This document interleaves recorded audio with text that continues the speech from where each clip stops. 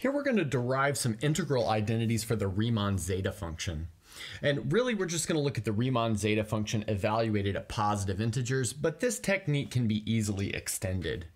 So let's first recall that the Riemann zeta function evaluated at m is the sum as n goes from 0 to infinity of 1 over n plus 1 to the m.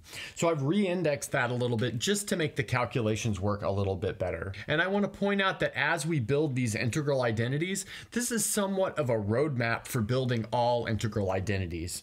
So as you'll see, we'll start with a couple of facts, and then we'll just keep layering substitutions over substitutions until we come up with some surprising identities. Okay, so we're going to take two things as facts, and then we're going to prove one little lemma as a tool, just in case you haven't seen it before. So the first thing that we're going to take as a fact is the sum of a geometric series. So let's recall for u on the open interval from -1 to 1, we have 1 over 1 minus u is the same thing as the sum as n goes from 0 to infinity of u to the n. Okay, and then also we have the definition of the Laplace transform of a function. Now there are some rules that this function has to follow, but I'll let you guys look that up if you want to. So the Laplace transform of f of t is equal to the integral from 0 to infinity of f of t times e to the minus st dt. And now this is a function of s. So the transformed function is a function of s. Okay, and this tool that we're going to use, which we will prove by induction, is that the Laplace transform of t to the k, where k is a natural number, is k factorial over s to the k plus 1. Okay, so let's maybe go ahead and check this first. So let's look at our base case. And I'll take our base case to be k equals 0, just so that it's really simple. So that means we want to look at the Laplace transform of t to the 0, but that's just the Laplace transform of the constant function 1. So that's going to be equal to the integral from 0 to infinity of 1 times e to the minus st dt, like that. Now, next what we can do is just take the antiderivative and plug in the bounds. Well, the upper bound will have to use a limit, but we'll kind of gloss over that because it's pretty straightforward what happens here. Again, we're using fundamental theorem of calculus. So this is going to give us minus 1 over s e to the minus st evaluated from 0 to infinity. And I should point out that this evaluation at infinity, like I said, is really the limit as t is approaching infinity. So notice as t approaches infinity, e to the minus st approaches 0. And then as t equals 0, e to the minus st is equal to 1, but that's our lower bound, so it switches this sign. That gives us 1 over s. So we have established this identity for k equals 0. Now let's make our induction hypothesis. So we'll suppose for some L bigger than or equal to 0, we have the Laplace transform of t to the L is equal to L factorial over s to the L plus 1. Now we want to consider the next case, so let's do that. So let's consider the Laplace transform of t to the L plus 1 and see what we get. Okay, so by definition, that's going to be the integral from 0 to infinity of t to the L plus 1 times e to the minus st dt, like that. Okay, nice. Now, that's a polynomial times an exponential function. So what we probably want to do is use integration by parts. That's the standard strategy for a polynomial times a transcendental function. In this case, like I said, an exponential function. So let's get our setup for integration by parts. We'll set u equal to t to the L plus 1. So you generally want to set u equal to the thing that becomes simpler under differentiation. In this case, the polynomial. Now taking the derivative, that tells us du is equal to L plus 1 t to the L dt, like that. Now next we can set dv equal to the rest of it, so that's going to be e to the minus st dt, but that makes v equal minus 1 over s e to the minus st, like that, just by anti-differentiation. But now applying the integration by parts formula, we have u times v evaluated at the endpoints, so that's going to give us minus t to the L plus 1 over s e to the minus st evaluated from t equals 0 to t approaching infinity. Then we'll have minus the integral of v du. Okay, so notice the minus sign built into integration by parts and minus sign built into v will cancel. And then with respect to the integral, s is a constant and L plus 1 is a constant. So we can just pull those out, leaving us with L plus 1 over S times the integral from 0 to infinity of t to the L e to the minus st. And now it's becoming clear maybe what's going on here. Now, as t approaches infinity, this exponential term will dominate this polynomial term. And so it'll cancel out to 0. You can see that by repeated applications of L'Hopital's rule. Maybe you could prove that by induction 2 if you really wanted to. Next, if you evaluate this at t equals 0, the exponential thing is the number 1, and this is 0, so that cancels out as well, meaning that this whole thing right here just gives us the number 0. Next, we see that the integral that's left over after one step of integration by parts is in fact the Laplace transform from our induction hypothesis. So this is the Laplace transform of t to the L. Now we can plug in our induction hypothesis to give us L plus 1 times L factorial, but that's exactly L plus 1 factorial, over S times S to the L plus 1, but that's going to give us S to the L plus 2. But starting over here at the extreme left-hand to right-hand side of the equation, we see that that's exactly what we needed to do to prove this induction step, which establishes this formula. Now we're ready to move on to developing an integral identity for this Riemann zeta function. Okay, so first off, what I want to do is notice that this object inside of the sum looks like a multiple of this Laplace transform of t to the k. In fact, we can rewrite this as the sum as n goes from 0 to infinity of 1 over m minus 1 factorial, and then the Laplace transform of t to the m minus 1, where we've evaluated that at s equals n plus 1. So let's maybe talk our way through that. Notice if we take the Laplace transform of t to the m minus 1, we'll get m minus 1 factorial and then s to the m. Next, we want to evaluate that here, and we get n plus 1 to the m in the denominator, and then the factorial that we got from the Laplace transform and the factorial that we multiplied in will cancel each other, so we get back to what we started at. So that's good news. Okay, nice. Now what we'll do is replace this Laplace transform with its definition. So that's going to give us this sum as n goes from 0 up to infinity of 1 over m minus 1 factorial. And now we'll have the integral from 0 to infinity of t to the m minus 1 e to the minus st, but we've evaluated s at n plus 1, so this is going to be minus n plus 1 t dt, like that. Next, what we can do is maybe notice that this e to the minus n plus 1t can be rewritten a little bit. In fact, it can be rewritten as e to the minus t times e to the minus t all to the n power.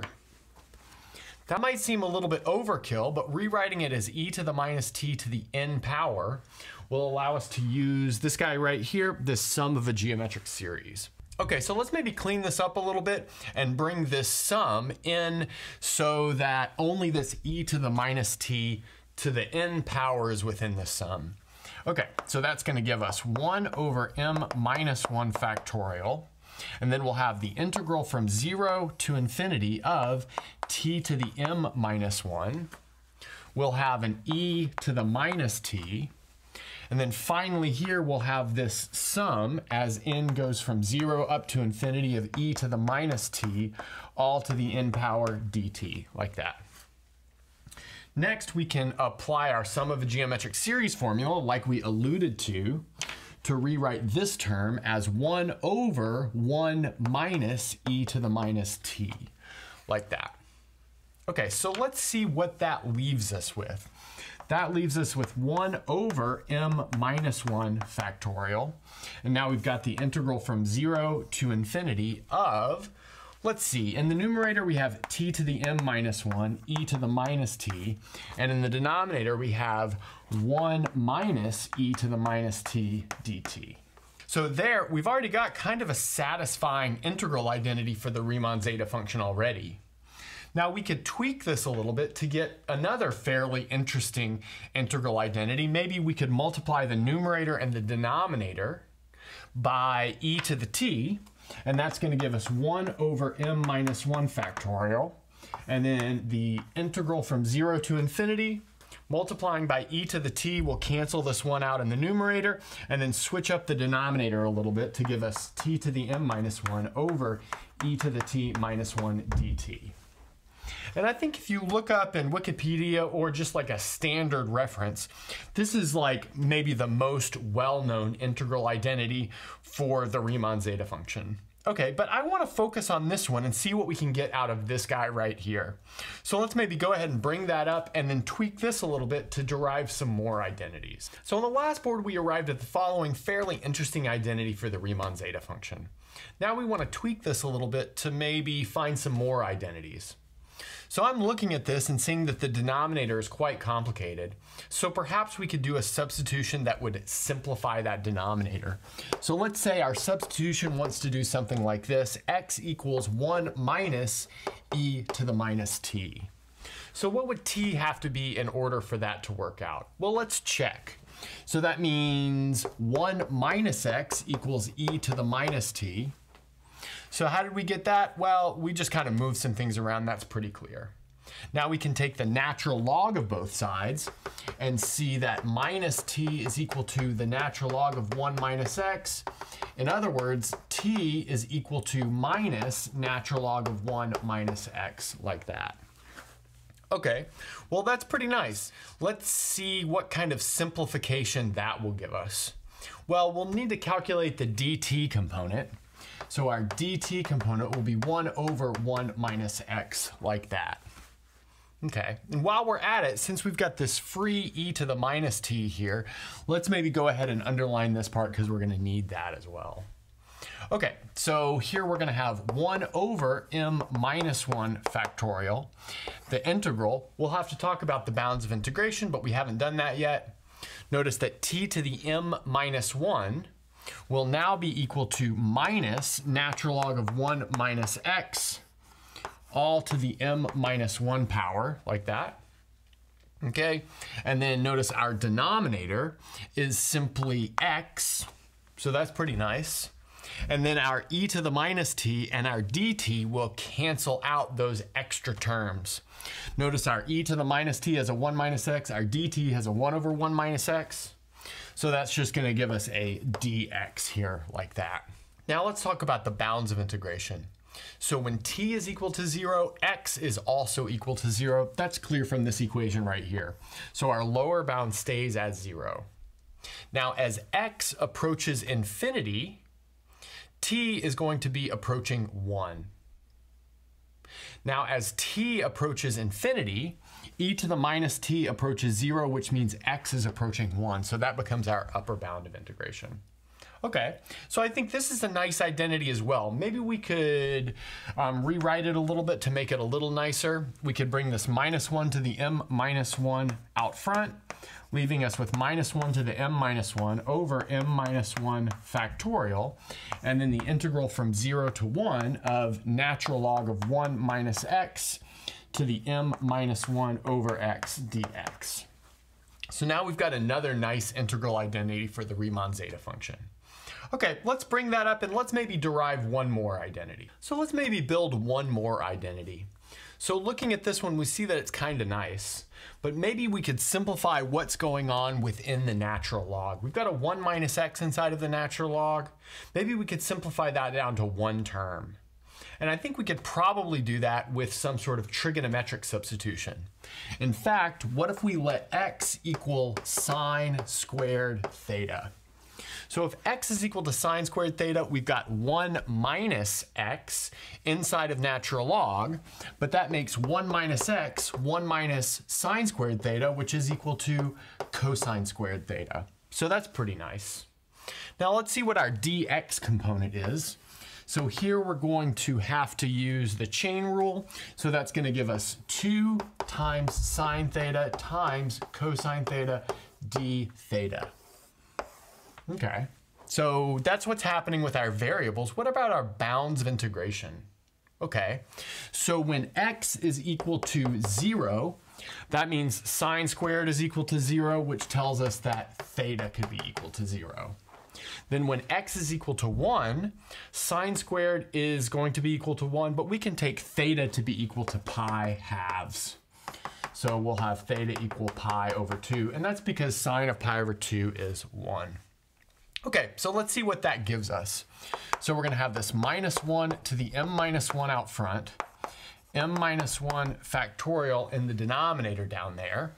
And now we'll have the integral from 0 to pi halves of the natural log to the m minus 1 of cos squared theta. Again, that's from our argument right here. And then we've got this dx component. Well, what's going to go on with that dx component? We have 2 sine cosine d theta, but we also have a sine squared in the denominator. So the sine in the numerator from the dx will cancel with one of the sines in the denominator, leaving us with just cosine theta d theta over sine theta, and then we need to pick up a multiple of 2, which maybe I'll put right there. So let's see, maybe we could rewrite this a little bit to make it look better. Maybe we could take this cosine squared and take the 2 out front, but notice it needs to be raised to the m minus 1 power because it's inside a natural log to the m minus 1. So let's see what that's going to leave us with. We're going to have minus 1 to the m minus 1 times 2 to the m minus 1. That's by using our log rule here. This is going to be all over m minus 1 factorial. And then we're going to be left with the integral from 0 to pi halves of the natural log to the m minus 1 of cosine theta.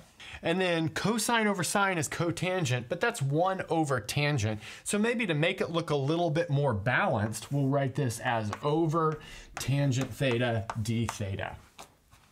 Okay, maybe we could simplify this out just a little bit more by pulling this 2 to the m minus 1 inside of this minus 1 to the m minus 1. So that's going to give us 2 times minus 2 to the m minus 1 over m minus 1 factorial, the integral from 0 to pi halves of natural log to the m minus 1 cos theta d theta. That's all over tangent theta. And there, we've got another surprising identity for the Riemann zeta function. Okay, so maybe if you guys want to play this game some more, see what you can come up with and post in the comments. And that's a good place to stop.